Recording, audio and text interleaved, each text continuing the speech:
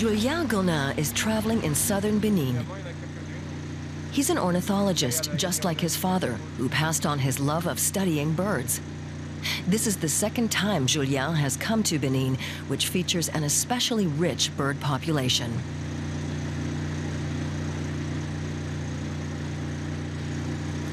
In this part of the country, much of life takes place on the water.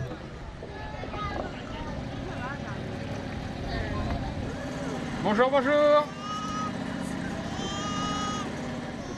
Along with his colleague, Fabien Mercier, Julien is looking for a particular species of bird, the very shy and rare Anambra waxbill, a type of finch.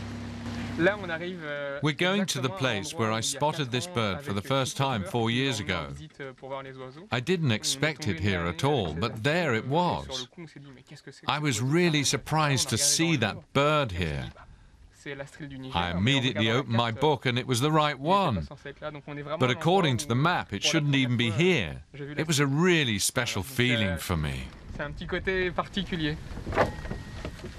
The pair spent 4 years collecting money and preparing for the project. Now there's a lot at stake for them. Will they find the bird? And if so, how many of them? Their search begins.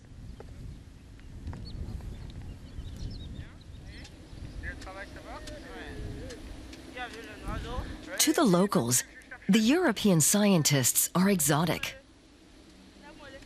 I find it amazing that this white man has made such a long journey just for a bird. He came from so far away just to see a bird. I find that really strange. It's a very small bird, only about 12 centimeters long. It has a curved beak it uses to eat the seeds that grow here. Its beak is orange. It's a very pretty beak, and it's a nice contrast to its grey head.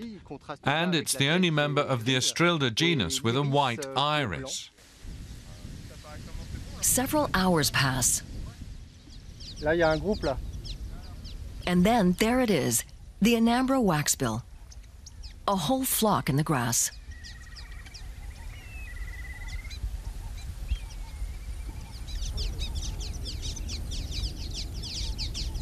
This is the first footage ever shot of this species.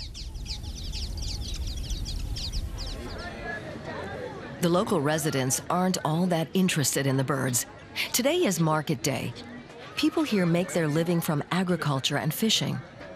There aren't many visitors. There used to be a few tourists, but fears of Ebola and terrorism in neighboring countries are keeping them away.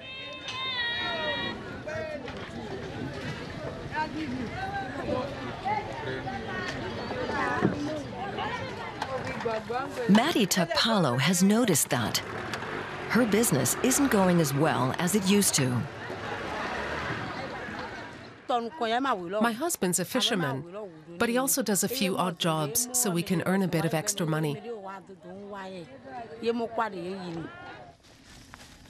5 o'clock in the morning. Fabien and Julien have returned to where they saw the birds the day before. They're in a hurry. They're eager to catch the birds. We've put up 6 nets. Daybreak is coming, the birds are waking up, and we have to get back to the boat. Now they just have to wait and prepare. A scale and other measuring instruments, needles for taking blood samples. They have everything ready. Julien and Fabien were successful. Now they have to carefully remove the birds from the nets.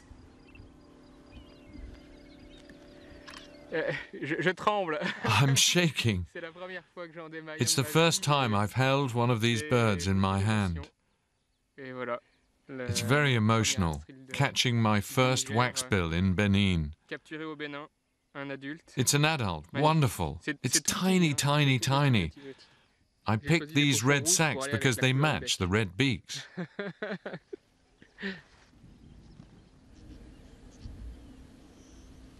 The nets have caught 25 Anambra waxbill, many more than the scientists had hoped to find.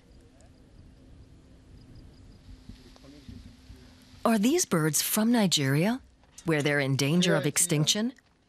Or are they native here? The habitats are similar. C'est bon. La masse. Et la masse et les... La masse. It's especially important to measure the beaks. Then we can compare them to the beaks of the variety in Nigeria. It often happens that birds adapt to their environments, and you can see that in the different beaks or wings. The measurements are important to be able to make a comparison. Then they take blood samples for DNA testing, so they can determine conclusively if the birds in Benin are the same species as those in Nigeria, or if they belong to a new species. One last snapshot.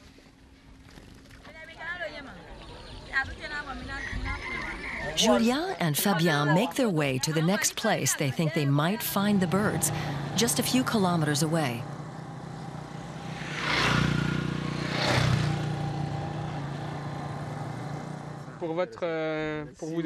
There they meet rangers working for a small NGO that protects the animals and habitats around the river. The binoculars are gifts to help them with their own observations of birds, including the rare Anambra waxbill. It's very important for us to meet our colleagues Camille and Georges, because we're only here for 2 weeks, and they'll be working here for several years. If we pass on to them what we know, they can use that. And then later we can exchange information in order to find out more about the Anambra waxbill.